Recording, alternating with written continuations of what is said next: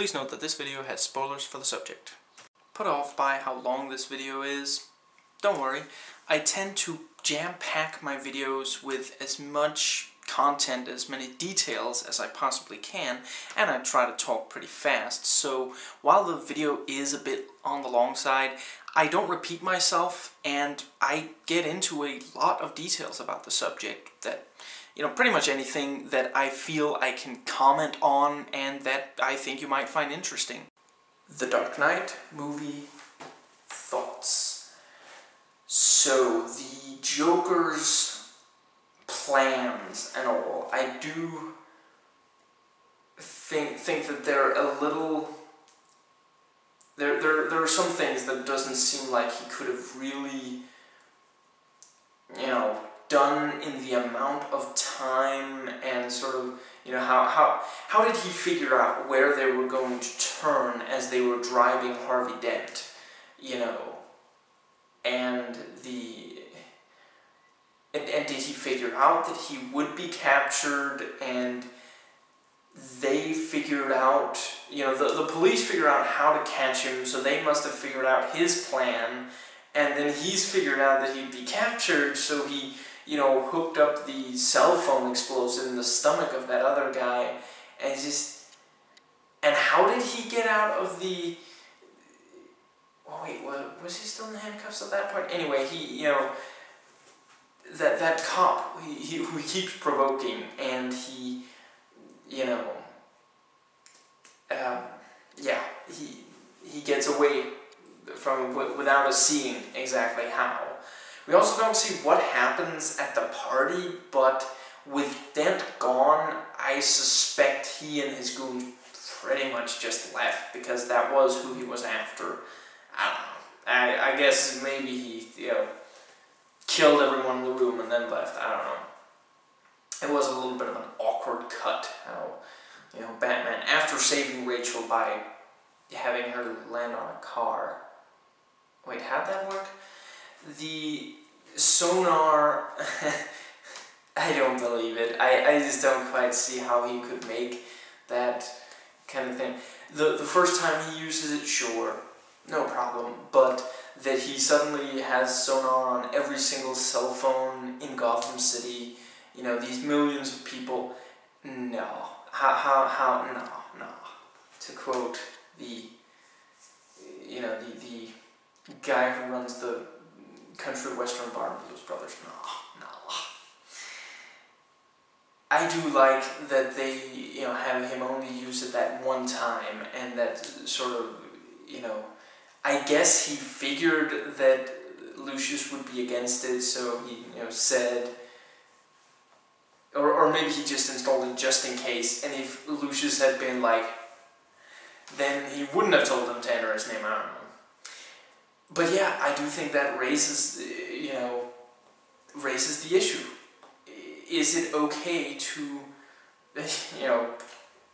actually I think Young Turks mentioned it just today in a story, illegal wiretapping, I think they called it. Is that okay? To catch someone like the Joker, to catch a terrorist? And if you only use it that one time, and you're sure that it will catch this one guy, yeah, I think it's interesting, and I don't know, sometimes we maybe do have to take that really, tough decision and do something that's not popular and that you wouldn't do if you weren't facing someone like the Joker. I really like the sacrifice of Batman with, that he agrees, in fact he suggests that he will take Dent's crimes upon himself, that, it will, they need to keep believing in Dent. He needs to be a martyr. He can't be a villain. It is a great line, too, of his, of, you either die a hero or live long enough to become the villain. And I really like that was not something he just says, but it's a response. It's, you know, I think that this one maybe does a bit better at not just having people spout philosophical leanings, but, you know, when he says that line, you know, you hear it in all the trailers, and it's like, you know, it's a really obvious line to have. It's a great line, don't get me wrong, but it's, you know, it's one of those lines that really say something, so it's great for, it's a good soundbite. But when you see the movie, he's not just saying that. He, you know, he's like, fine, you know what, you're right, this is how it really is. It's, you know, he's admitting that everyone can become a villain if, you know, and you know, to an extent that's what the film is about, you know, the sort of theme of it. Now, crap, I completely lost my train of thought. Maybe it will arrive at the right station at some point during this video. Instead, I will talk more about this theme. You know, where the first one was just fear, fear, fear, fear, fear, fear, fear, fear. This one, you know, they go into this really scary thought of the Joker, of, you know, which is something Alan Moore has explored in some of his writing. And if you're reading comics and you haven't read Alan Moore, then that's a terrible mistake that you need to go correct right now. Pause the video, go read Alan Moore now. And yes, the thought of, can anyone become a monster if something sufficiently bad happens to them? If they are scared enough, will they become as ugly as the Joker? And, you know, the way that they have this explored with the two boats, you know, it really is very smart how the Joker makes that happen, with, you know, making people think that there's something wrong with the tunnels and the bridges. And thus, well, how else do you get out of Gotham? By boat. And so, you know, because it's a port city, I'm not sure that's actually established in these movies, but, you know, I'm pretty sure that's a fairly, you know, that's something known in the comics, as I recall. Anyway, and he's planted, you know, bombs on these boats, the same way he planted bombs on the hospital. Not entirely sure how he had time to secretly plant all of these explosives. Anyway, you know, he gets the people onto, maybe it's slightly convoluted that he actually manages to get all the people on these two boats, but anyway. And yeah, the detonator to the bomb on the other boat is on each boat, and you have these innocent people arguing over, yeah, the innocent people on one boat and the criminals on the other, and the innocent people are arguing, but they're criminals, sooner or later they will kill us. And it is that rationalizing, you know, that will you kill someone else in the hope that then they can't kill you, you know, or in the fear that you, there's that word again, in the fear that otherwise they'll kill you, you know. And the criminals, you know, that several of them are tempted, you know, because if one is cynical enough, one might say that as a criminal, you know, at least several of them have already made the choice of sacrificing someone else's life for their own. You know, if they're a killer, then they did kill someone else in order to themselves survive, you know. And, you know, that might be the case. They might have killed for some other reason, but yeah, you know, that's... It's an argument to be made, and yeah, I really like how the scene plays out. I think it is a compelling question to ask, and it's one of the only times in the entire movie that it lets up just a tiny bit, because the people on these boats don't die, and the innocents don't become murderers, and the killers aren't the ones to survive by killing others. I don't know exactly how I feel about, what's his name, Tiny Lister Jr.? Something like that. The president from The Fifth Element. Man, he really sunk low, didn't he? Anyway, him taking the thing, and he has the line, you think, oh, he's gonna blow up. I'm gonna do the thing you should have done 10 minutes ago, and he chucks it out the window. Would have been really bad if he had been like, bad at tossing stuff, and it hit the wall, and pressed the button, and like, no, I didn't mean that. I don't know. Then again, he's black, so he's probably a good basketball player. That was racial profiling. I'm terribly sorry. But yes, I don't know. Corny, maybe a little. I don't know. I can appreciate what Nolan is doing by saying just because you're a criminal doesn't mean you're bad. I don't know. I do. Yeah. Like I said, I'm not entirely sure how I feel about it. I guess, that even on the immediate threat of death, the Joker's just laughing, or defiant, or there at the end, he gets thrown out, and he's laughing. And, he doesn't know that the Batman's going to save him. Well, I guess at first he's laughing because he thinks that he just won. He thinks that this means that the Batman has broken his one rule and killed, but and he actually wants him to ram him with the Batpod, which again, he's it's not often you see someone playing chicken against someone who is in a vehicle when the person is not themselves in a vehicle. That's, man.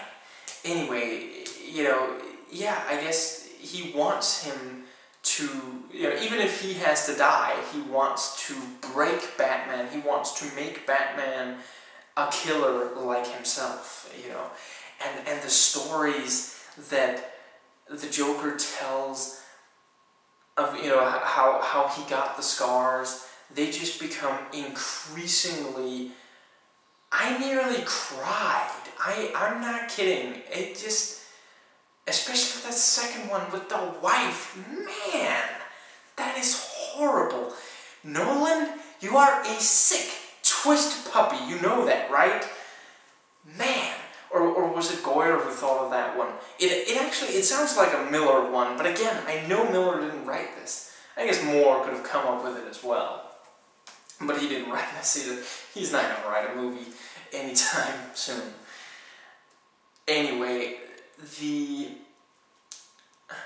I really love what they did with Two-Face. I think that it was basically perfect. I don't think it would have worked as a main villain for an entire movie. And,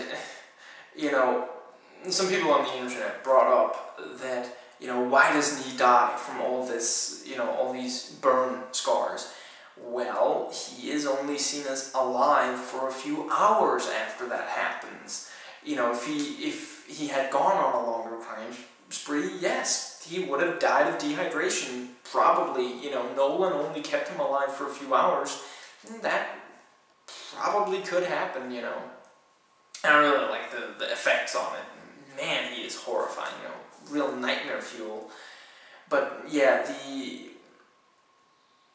basically he comes back, and I like how the name comes up as well, the Two-Face, Harvey Two-Face, that, the Internal Affairs name, and he, yeah, just the thing of he wants to, some of what he does is actually, he's not entirely, well, what he does is wrong, but sort of his reasoning for some of it isn't entirely wrong. He's right about Gordon. You trusted the people that I told you not to trust. What was it, Ramirez and Wirtz or something like that? These two guys that he had investigated, and yeah, they were bad, and now Rachel is dead because of it. It is this thing of the nice man, the man who tries to be a decent human being, the man who insists on doing the right thing, suddenly cracking because life isn't fair. It just isn't, and he wants to bring some fairness into it. And I say in the review, the Joker, you really can't quite understand. I mean, you can maybe understand that he wants others to be as ugly as he is, figuratively speaking, not physically. Man, the story with the wife, she leaves. She can't stand the sight of me. Sorry. Anyway, you basically can understand the Joker, but Two-Face, you truly can't understand. He's the kind of tragic villain. He wasn't supposed to be a bad guy. He wasn't meant to go and kill people because he's so just. He's a good person, but suddenly it just becomes too much. He loses too much in too short of a span of time, and it pushes him over the edge. And yeah, him trying to force Gordon to tell his son that it'll be okay, and before he shoots him, and just, you can kind of understand. And the thing with the coin, I'm going to give him as much of a chance as Rachel did. 50-50. It's a punch to the gut, because he's not wrong. There were two people to save, and they only, yeah. And the thing about I do think the thing with the driver, I don't know, it's kind of clever, but did he expect to get out of that car? How did he get out of that car himself? He's like taking off his seatbelt right before he doesn't, but he doesn't jump out of the car before he shoots, so it's just kind of, and he had more revenge to exact, so yeah. But yeah, and with Gordon, you can also understand his decision. He literally says, if I didn't work with people you had investigated, I'd be working alone. So that's also part of what he, and we know that from the first movie. He is willing to work with the bad guys, or the corrupt cops at least, because he needs to be doing something, and he can't do it alone. He will take the bad apple if that's just the only one that there is to get a hold of, and yeah, then sometimes bad things happen because of that. When you do something, when you act out of desperation, you might do something horribly wrong, and yeah, it leads to, and just the communication between Rachel and with her saying my answer is yes, and then Batman comes in and Dent is screaming no, and it's and she misunderstands, so she dies thinking that is just Nolan, sick puppy,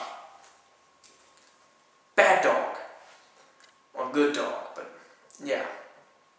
Anyway, I really like the mannerisms of the Joker, the tone, and just the erratic movement, and just he really is just, you can't pin him down. It's just really, and it's quite clever also how he disguises the hostages as goons, and the goons as hostages. And, Batman goes and takes out the SWAT team instead of running ahead of them and taking out the goons. Well, I guess if he hadn't taken out the SWAT team, they would have shot the hostages. And again, that makes... Then they'd have that on their conscience, then they'd be killers, basically. And, yeah, you can really understand... Yeah, the Joker's just horrible. And I quite like the opening bank heist as well, with, each of them kills the other one right after they've done their entire job. And at the end of it, no one's left but the Joker, And that he torches, he has this huge pile of all the money, all the mobsters' money and all his own money. And it's like, oh, I'm only burning my half. And the Lau, he was on top of the money. Joker lights the pile of money. He's still up there. We didn't see anyone bring him down, so yeah, I guess he's gonna burn up there. Once the fire reaches him, which, yeah.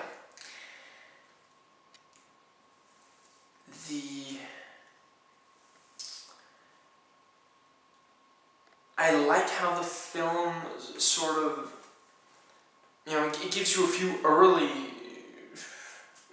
successes for Batman. He gets Lau back to Gotham, and he really seems to have something on the mobsters, the thing of, trying, 594 criminals at once, and like, oh, sure, the bosses will make bail, and, do plea bargain, whatever. Yeah, I think you know what I'm talking about. And, but the mid-level guys won't, they'll stay in jail, and, it'll be a lot off the streets, and, after this, the Chechenian or something like that, the Chechen, that's what they call him, I think. He's like, we have to call the clown, and, yeah, Batman and Dent have been so aggressive against the criminals and so effective that they go to their own extreme. It's escalation, like, they mentioned in the first one, and they just didn't know what they were doing with the Joker. They didn't know that he would be so,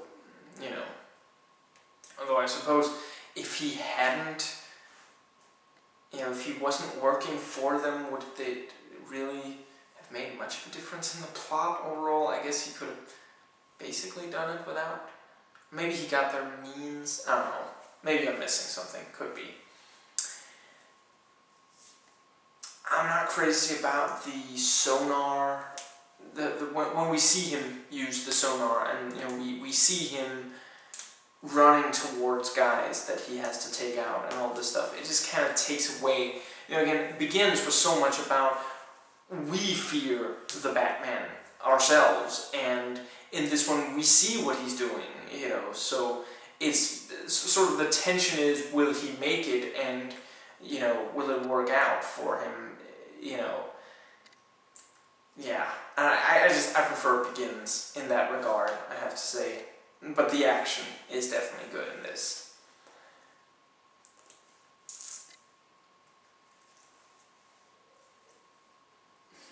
I suppose that more or less covers it. The sight of the Joker going, that one shot, the one long shot of him going away from the hospital as it's blowing up behind and around him is really effective. And how it stops part of the way through, and like, we're surprised, the Joker's surprised, and like smacks the detonator, and then it blows up, and he's like, okay, and suddenly he's in the bus and gets away. Just yeah.